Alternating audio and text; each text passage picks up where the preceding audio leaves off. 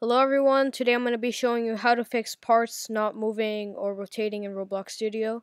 So I'm going to show you one example. We have this part right here, and if we attempt to move it, it's not working. As you can see, I'm dragging my cursor.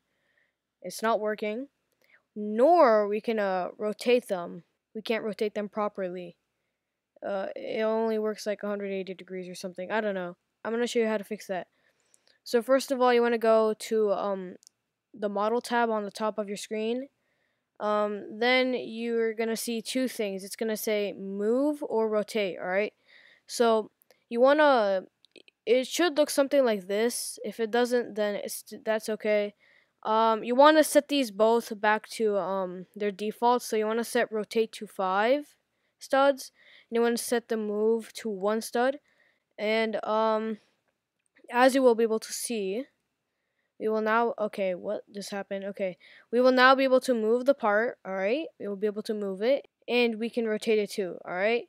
Now we have a second problem here where we're trying to put the part through we're gonna take this part and try to move it through this part, alright? So let's say we're trying to do something like this. Yeah, it's not staying inside. You wanna like maybe put it like in the middle or something. It's not working. So what you wanna do, you go back to the home tab or the model tab. It's on both of them. You want to turn off collisions and join surfaces. All right.